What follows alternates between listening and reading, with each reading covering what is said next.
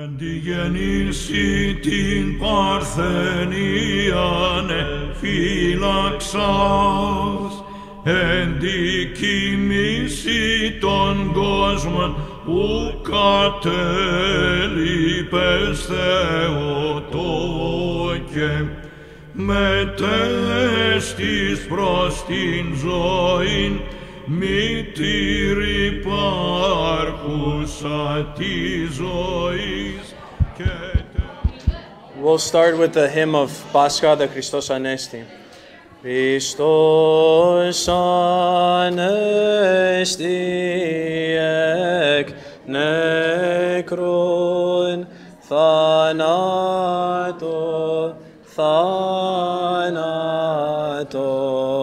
patisas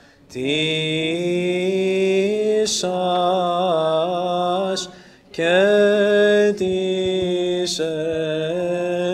tis mnimasin oin charisamenos, liberator of captives, defender of the poor, physician of the sick, and champion of kings, O trophy bearer, great martyr George, intercede with Christ our God, that our souls be saved. Before the dawn, Mary and the women came and found the stone rolled away from the tomb.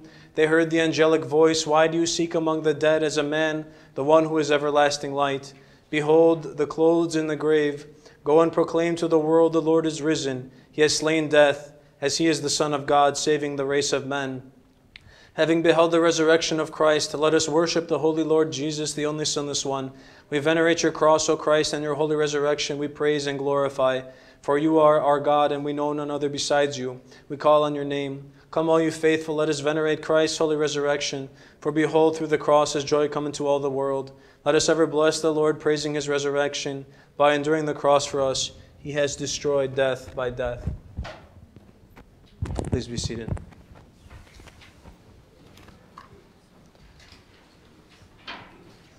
Christos Anesti. Christ is risen. So we are now in our 8th session of the adult education program as we continue studying the liturgy. Last month we talked about really one of the central parts of the liturgy, which is the anaphora. The anaphora being the long prayer of the offering.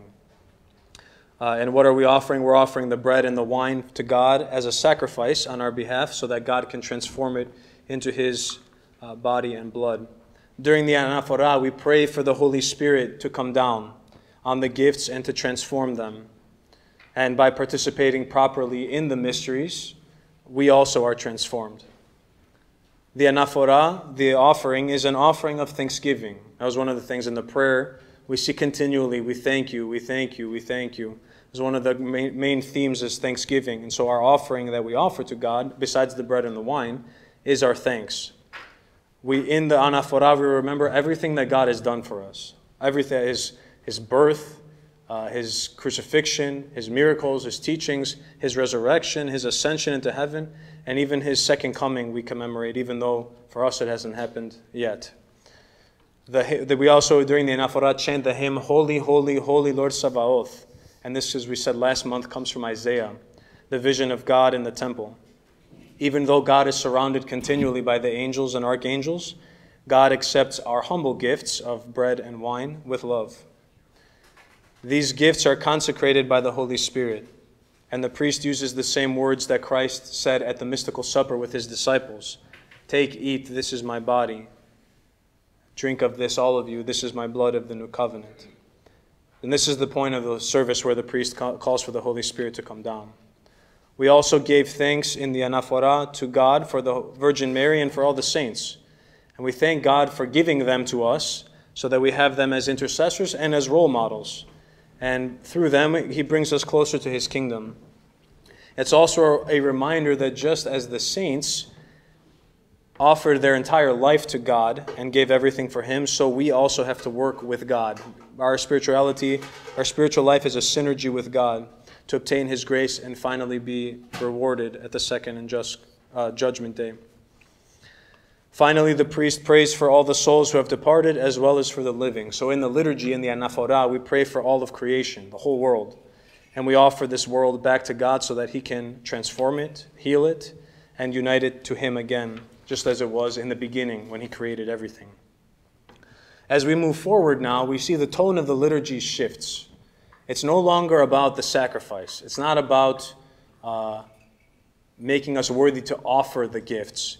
Now it's about making us worthy to receive the gifts. Because as God takes our offering, He transforms it into His own body and blood, and it offers it back to us. And so from here on out until Holy Communion, we see the prayers are about us being worthy now to receive the gifts. So the priest turns to bless the people and says, "The mercies of our great God and Savior Jesus Christ be with all of you.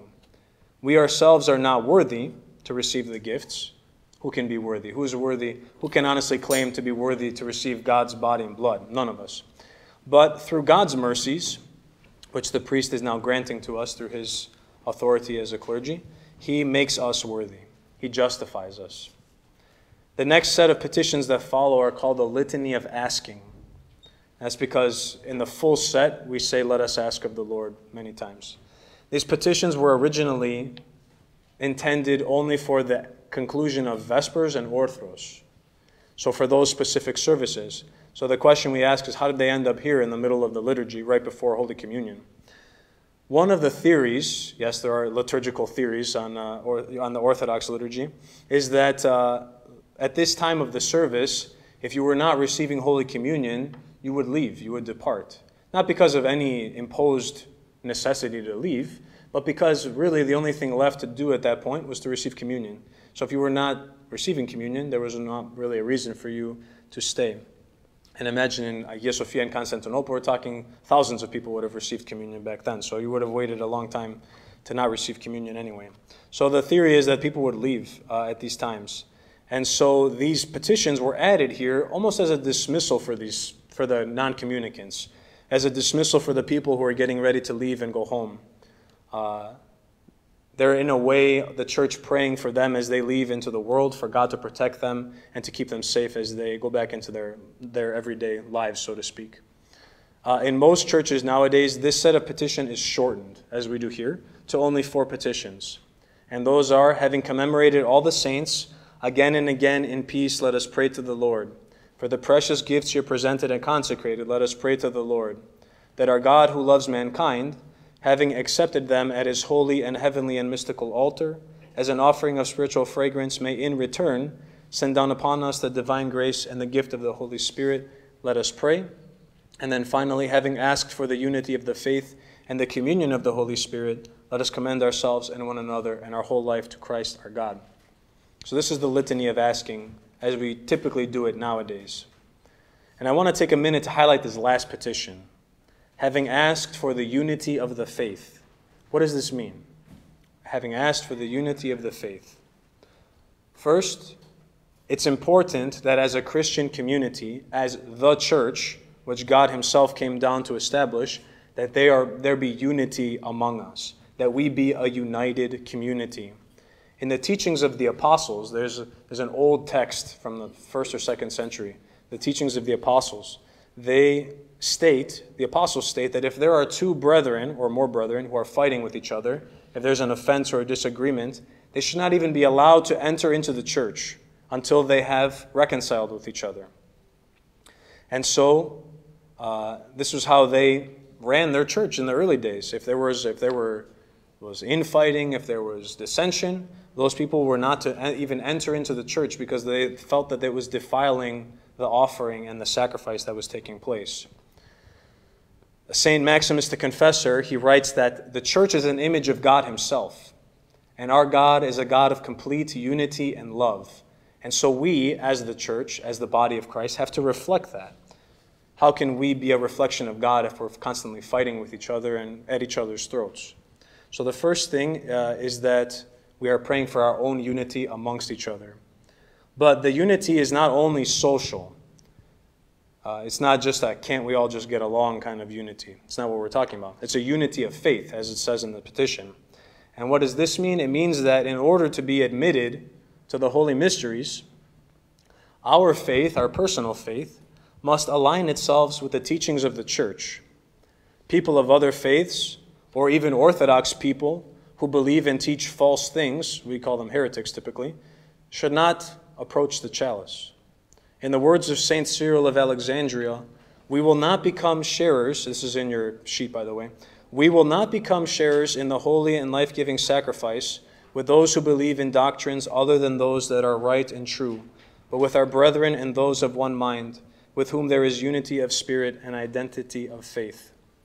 So there was our brotherhood and sisterhood, our family here at Panagias, is centered on our faith in Christ, our Orthodox faith.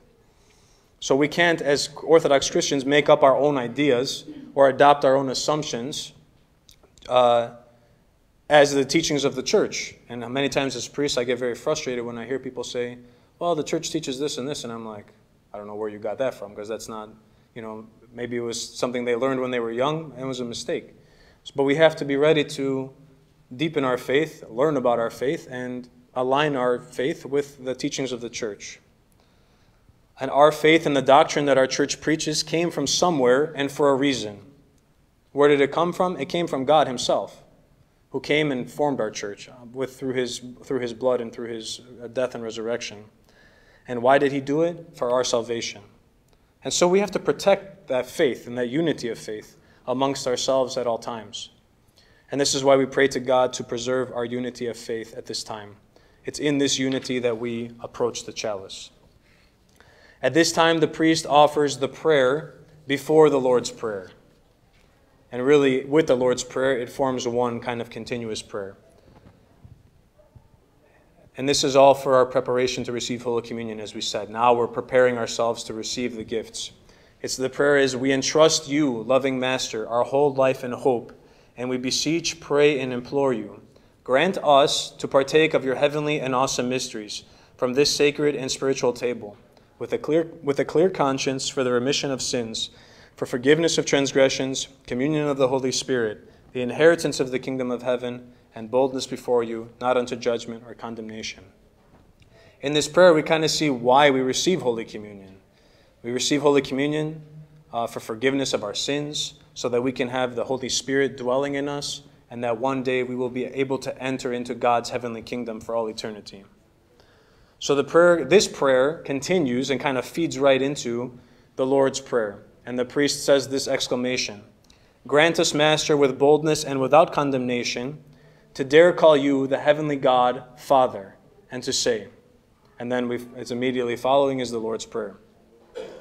So there's two words I really want to focus on from this prayer and these petitions. The first one is boldness, and we hear it twice. So we know it's important. Why is boldness important for us as we approach the chalice? Well, St. Gregory of Nyssa, who is one of the 4th century Cappadocian fathers, like St. Basil the Great, St. Gregory the Theologian, and many others, he explains that Christ renews us and makes us like the first people. In the mysteries, we become like Adam and Eve in paradise. And Adam and Eve were full of boldness towards God, delighting in His actual appearance face to face. And so this is the attitude that we have, that we're coming to meet God face to face. And in order to do that, we have to be bold. Through Christ, the division that existed previously between God and man has been erased. There's nothing between us and God. We have become through Him His friends. We have become His brothers and sisters. And as we'll discuss in just a minute, we become His children. So knowing that we have such a close relationship with God, we should be bold in offering our prayers to Him, knowing with full confidence that He's listening to us and that He's always doing what is best for us. And yet, while our relationship with God gives us boldness, we also need to have boldness on our own to even draw near to Him, because God is described as the devouring fire to the unworthy. So we have to be a little bold as well to even come close to Him, to even draw near to Him and have that life-giving relationship with Him as well. So boldness is very important for us in our spiritual life towards God. The second word that I feel is extremely important is Father. And it seems like such a mundane term Father. Father, we have, fathers, grandfathers. It's a term we use constantly. But I particularly love this word because it shows how things changed through Christ. So flashback, open the Old Testament, to ancient Israel before the coming of Christ. What was their relationship like with God? What was Israel's relationship like with God? That relationship was the law. It was a relationship where Israel was continually turning their back on God, breaking the law.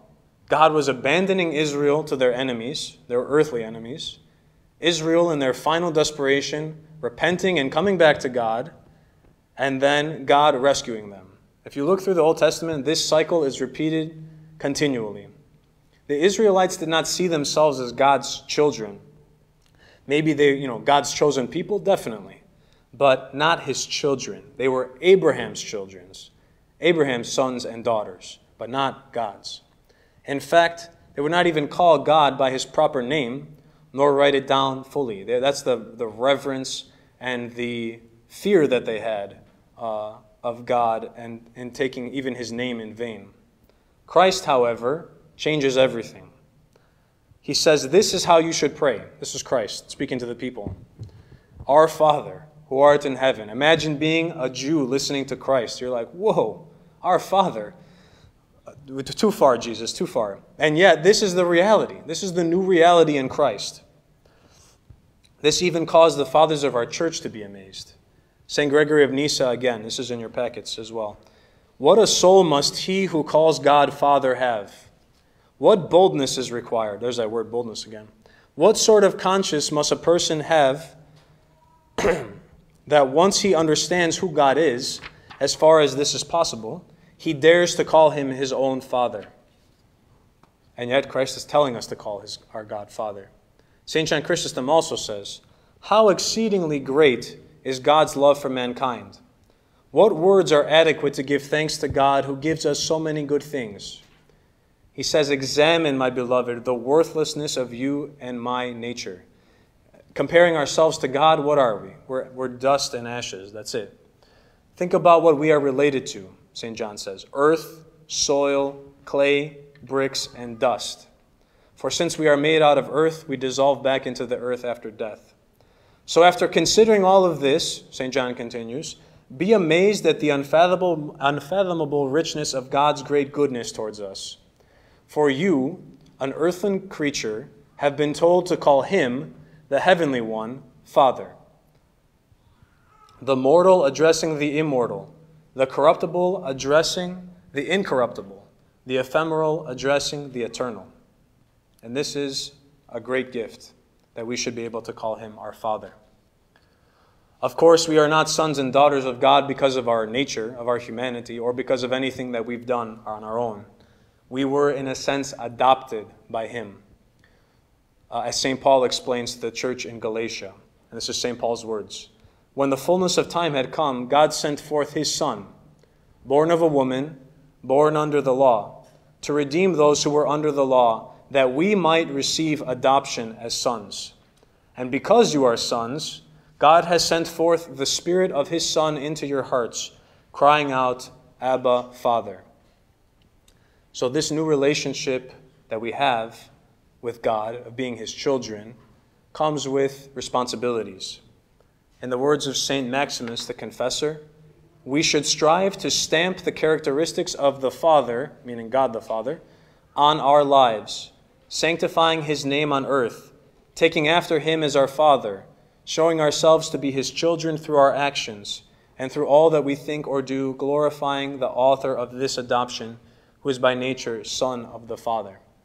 In other words, in our growing up, children who have respectable fathers, honorable fathers, they look up to them. They want to be like them. That's how we should feel towards God. We should feel like we want to be exactly like him because he is our Father. And we have a responsibility to be like him because he is our Father. Finally, we come now to the Lord's Prayer, which we all know and love. It's the only prayer in the Scriptures that Christ himself gives in his teachings. Christ prays many times in the Bible, in the Garden of Gethsemane, before the breaking of the feeding of the 5,000. Many times he prays, but this is the only one that Christ teaches to the people, saying this is how you should pray. St. Germanos offers this commentary and explanation of the Lord's Prayer, and you can follow along in your sheet as well. He says, Our Father who art in heaven. If you want to have God as a father, look to heaven and not to earth. Hallowed be thy name. That is, make us holy so that you may be glorified by us. Your kingdom come. That is, the second coming. For he who has a good conscience boldly desires the coming of the resurrection and judgment. Your will be done on earth as it is in heaven. Just as it says, the angels do your will, so grant that we may do your will. Give us this day our daily bread. The body of Christ is the daily bread, and we pray that we may share in it blamelessly. And forgive us our trespasses as we forgive those who trespass against us. Because we sin even after baptism, what I do, he does unto me. And lead us not into temptation. We men are weak, St. Germanos says. Therefore it does not behoove us to fall into temptation, but rather to pray not to be overwhelmed by temptation. But deliver us from the evil one. He does not say from evil men, for they do not wrong us, but the evil one. And there I'll point back to St. Paul, who says, our enemies are not flesh and blood, but the evil forces fighting us in the world. In other words, we are not each other's enemies, even those who may be evil. Rather, the evil one is our enemy. So this is the Lord's Prayer, and I offer this explanation and commentary to you from St. Germanos. After the Lord's Prayer, the priest again turns and blesses the people. He says, Peace be with you all. We heard today in the Gospel this passage where Christ comes after the resurrection. He reveals himself. And what does he do? He first blesses them and says, Peace be with you. And it's the same peace that the priest is giving to the people through God, that God is giving to the people through the priest in the liturgy.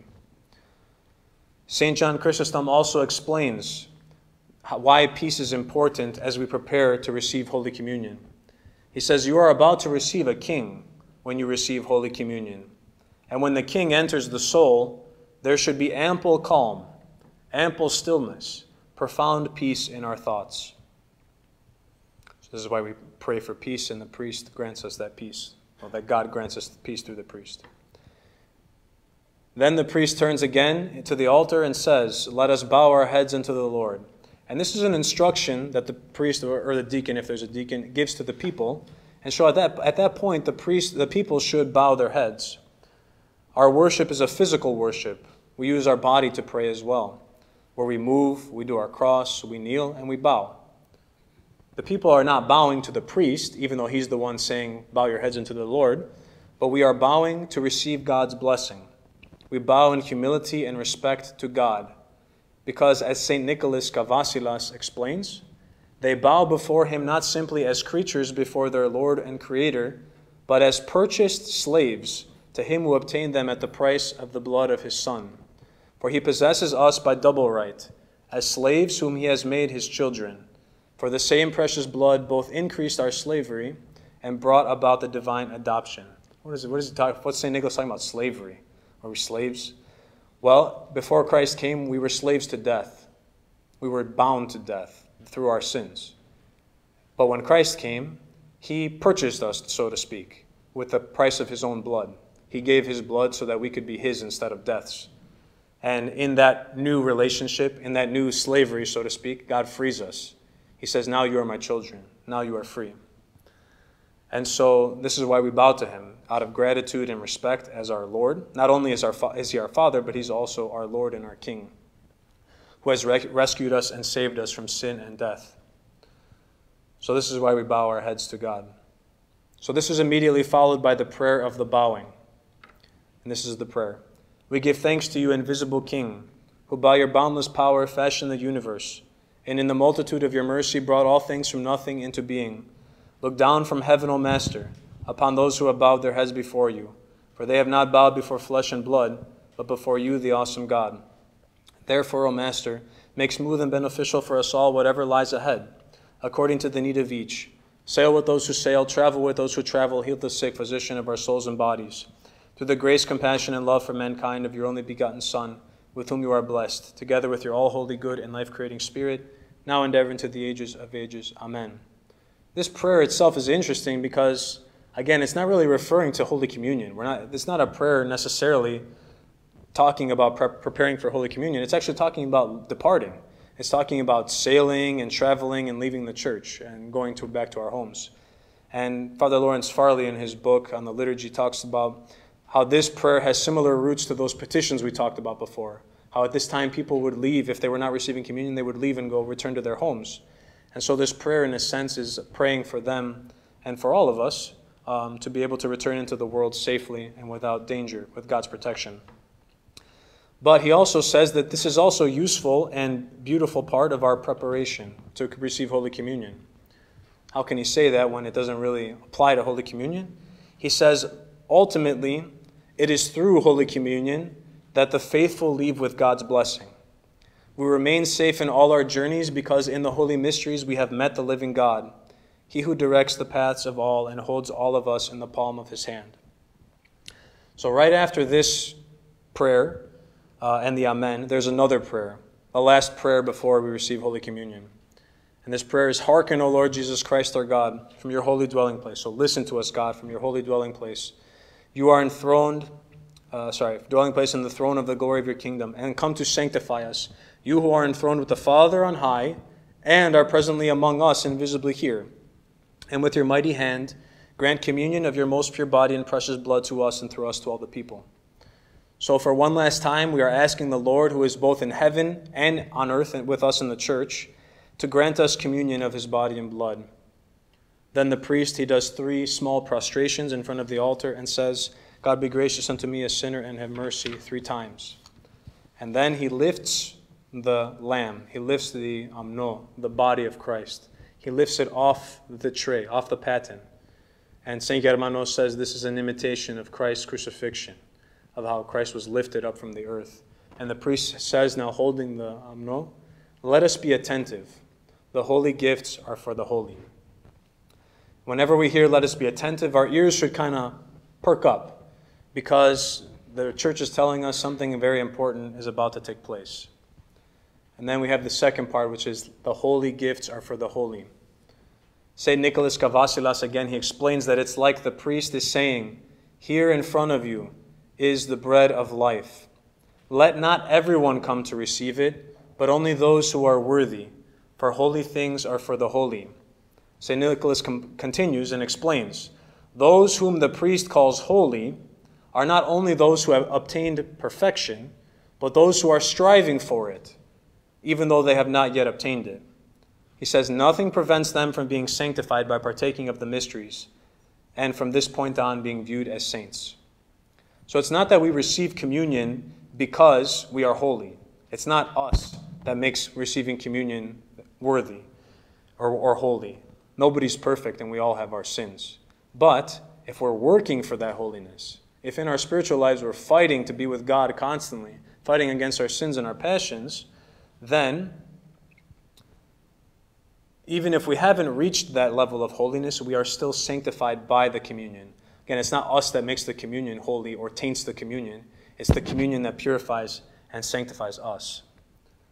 Now, I will say there are certain situations where even baptized Orthodox Christians with right faith should not approach the chalice.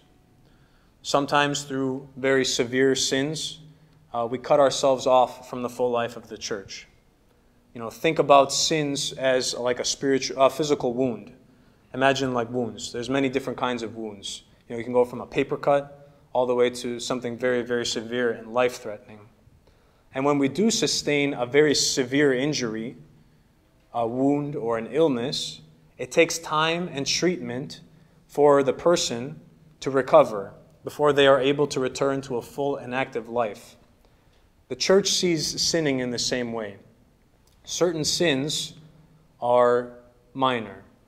Not to say that they're okay, but certain sins are not as mortal as other sins. St. John in his letters, St. John the Evangelist talks about mortal sins and not mortal sins. And so when we have mortal sins, when we have very serious sins and very severe sins, the church sees us as wounded. The church sees us as needing treatment and care and healing. And with proper care and healing, of course, all these sins can be overcome.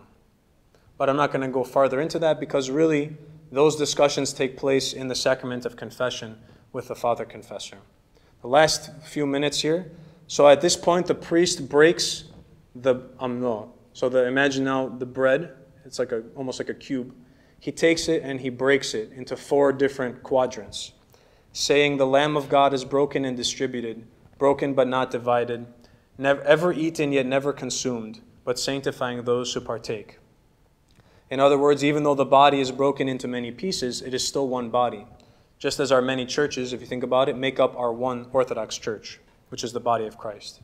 He takes the part that has the IC on it. If you guys remember, the lamb has the symbol IC, XC, Nika. He takes the IC and places it into the chalice, saying the fullness of the Holy Spirit. Then he blesses and takes the hot water from the altar boys and pours it into the chalice in the sign of the cross, saying the fervor of the Holy Spirit, Amen. And St. Nicholas Kavasilas, again, our great father in the liturgy, he says that the hot water represents the Holy Spirit, which appeared to men like fire on Pentecost. So he says, even though it's not fire, it's hot. It has that characteristic of fire. And so it represents the Holy Spirit. It's not the Holy Spirit. We're not saying it is the Holy Spirit, but it is representative of it. So as we progress, next month we'll be concluding next month. We'll finish our discourse. We'll talk about receiving Holy Communion, the dismissal prayers, and finally the last procession, which is our procession from the church back into our lives. If anybody has any questions, I don't want to keep, I know some parents have kids in the Sunday school. We'll dismiss now, but I can stay for a few minutes if anybody has any questions. So may God bless all of you. Thank you for coming. Thank you for staying. And Christos Anesti. Τινε πρεσβείες ακίμη των Θεοτόκων και προστασίες αμετάθετων ελπίδαν, τάφος και νεκρόσεις που και κράτησεν, ως γαρ ζωής μητέρα προς την ζωήν μετέστησεν, ο μητρανικής σας,